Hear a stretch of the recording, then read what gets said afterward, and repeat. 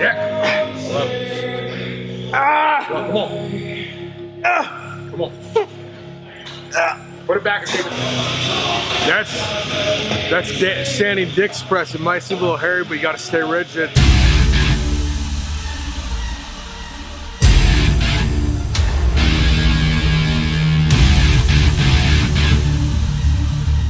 Got to hit 4 to 6 there, and he got the 6, and I think a great start to this workout. Next, we're going to reduce the weight. He's going to hit 10 to 15. Final set, we'll reduce it a little bit more, and he's going to hit 25 to 30. We're starting off here, 4 exercises of breakdowns. Okay, bodybuilding circles usually encompass 2 kinds of individuals. The kind that say go heavy or go home, or the ones that just want to worship the almighty pump. You got to have both. To fully maximize your physique, you're gonna have to take a holistic and approach. Things rarely in life are black and white, and bodybuilding training is one of those things. This is not dating. You do not have to be exclusive to either one of these methods. So this means high reps, low reps, fast tempo, slow tempo, longer rest periods, shorter rest periods, so on and so forth for a holistic approach. The method we started off today was called breakdowns. It's devised by my mentor, Dr. Fred Hatfield. And he's used it with a lot of famous bodybuilders. He trained, Lee Haney, for the Olympia. He trained Michael Quinn, one of the, most underrated bodybuilders of all time. And so what the idea is here, you're gonna start off with a weight you can do 4 to 6 reps with. You wanna go heavy, obviously. So you go as heavy as you can for 4 to 6 reps. Then you reduce that weight by, 15 to 20%. And then you wanna hit 10 to 15 reps. Then you further reduce that, and in the last set you're gonna go 25 to 30 reps is the goal. Okay, so these are just guidelines. They don't have to be exact, but that's a good starting point for guidelines. For the rest periods in between sets, we want to go 2 to 3 minutes. Okay, and so talk a little about the workout today. This is, we did our own kind of version of it today, though. So I call it the 4 quarters workout because we're going, I like football, 4 quarters, last quarters on the goal line. You see nothing but elbows and assholes. You're gonna charge straight ahead. We take that kind of mentality right here with the workout today. So we did 4 exercises, starting off with a close grip decline press. That's one of my favorite tricep builders. I even use that with world-class bench pressers. And so we took J, a closer to normal grip, about shoulder width apart. We're not going ultra close. Don't want to put that strain on the wrists and elbows. Plus we can throw around a little more pig iron with that grip. So close grip decline press is how we started off. Next, we went on to the Hercules chin up. That's as I mentioned earlier, that's a creation of the Jailhouse Strong system. So what you do, chin up, that means a supinated grip, or your palms, facing you for people that are less scientific watching. And we love you too. So anyways, you want the palms facing you. You go all the way up like a normal chin up. You come halfway down, hold that position isometrically, squeeze your biceps for 2 seconds, go back to the top, and then you go all the way down. That is 1 repetition. So for that, you got to vary, you're not gonna be able to do 25 reps that way. So, so we went, the lowest reps, medium reps, highest reps. So it ended up being 4, 6, then 8 on the last set. And obviously you're gonna load those up if you can. Up, up, yep, up, yeah, up. Up, up,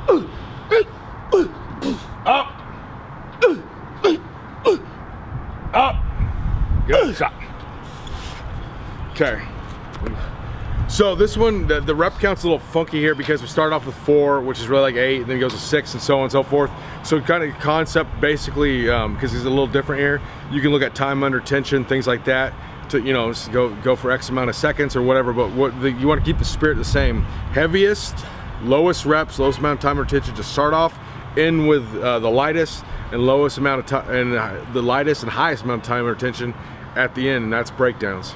Okay, from there we went on to the overhead Dick's press, and this has nothing to do with your wiener schnitzel. So get your head out of your, and then focus on what I'm talking about here. So what you do, this is more deceiving than you think it is, and I've used this with a lot of top level strongman. And I've also used it for myself when I was training for Strongest Man America 2005. The overhead press is one of the events, and I'd never trained standing overhead presses and didn't even rarely train seated overhead presses. So I had to, make some expedited process fast. There was cash on the line. I was in the poorhouse, and you know, I had to keep my daily habit of Waffle House every day going, so I needed some cash. And it, you know, came up with the overhead disc press just by done it with bench press before. It's like, why can't you do it standing? And I did. Ended up winning the event. So anyways, what you do, you just take the barbell, you know, as you'll see in the video, lift it arm's length above head with a close grip. You take it down to right in front of your forehead. You kind of skim the top of your head behind your forehead, go back to the front, press it back up, and you get to feel a good stretch in your triceps. And you can go a little bit heavier here than you can on the traditional French press. This is not only will build your triceps and take you to a new level of fatigue, but it will also get you a lot stronger. So I mean, even if you're training purely for bodybuilding, I mean, who doesn't want to be a little bit stronger?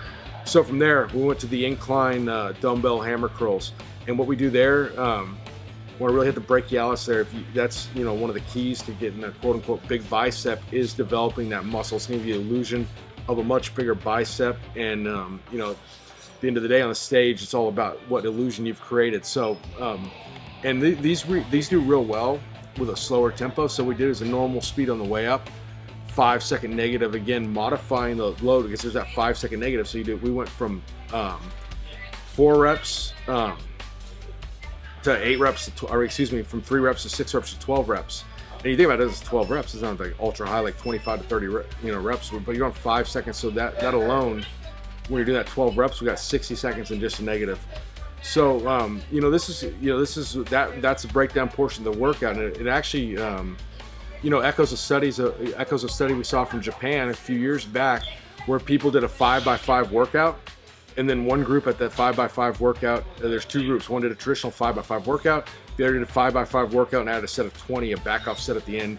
The people that added the set of 20 actually even had better strength gains, but you know, much better gains and muscle hypertrophy. So we did those 4 exercises, boom, 4 quarters. Then we finished off with the 4 exercises of cluster sets. So you do each cluster set for 4 minutes.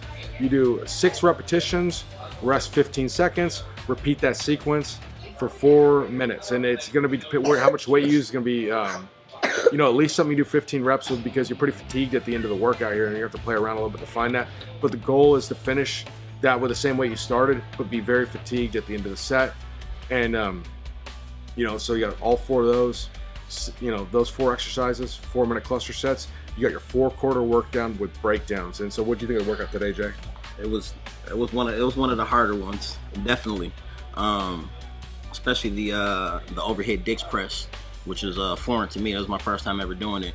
But like you was explaining, you know, when you start from here, the key to going back is to make sure you get a stretch in your triceps. That's what actually hurts the most, to be honest with you, is the stretch, and then come back up and press. One thing though, a little bit more difficult for me in the video to keep my elbows in, but you definitely want to make sure you keep your elbows in a lot more, so you can make sure you're actually hitting your triceps.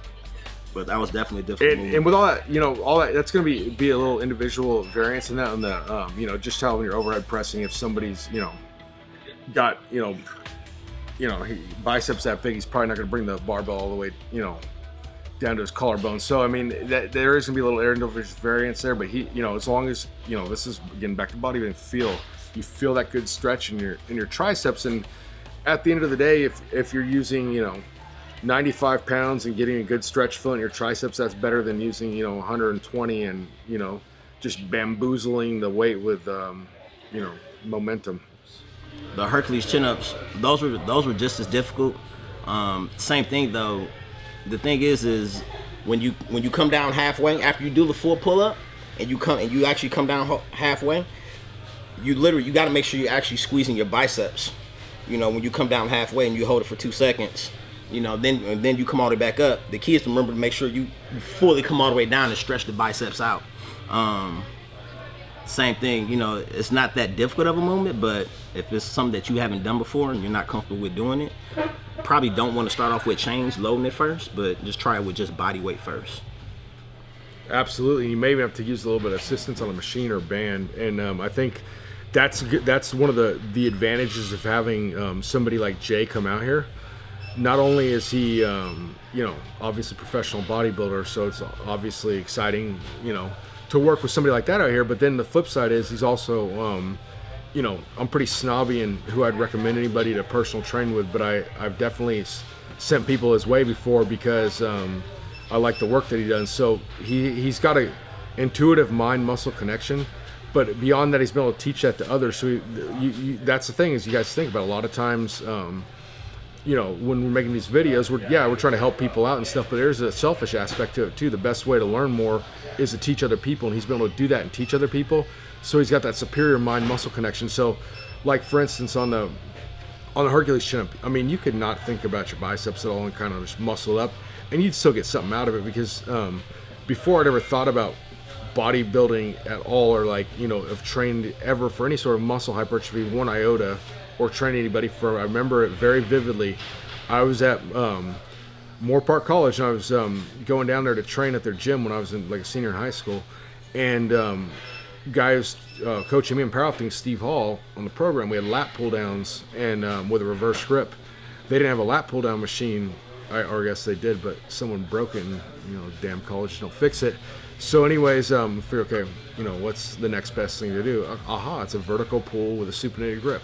They got a bar right there, so I wasn't doing any pull-ups at all at the time.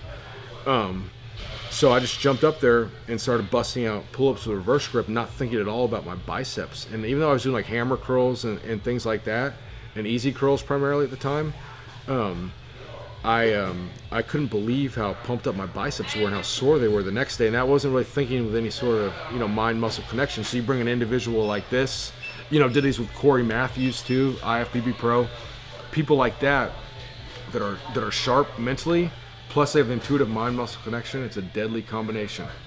Josh Bryant signing off with IFBB Pro, Jay Warren, with your 4 quarters workout. And this can be applied to any opposing body parts you want to work.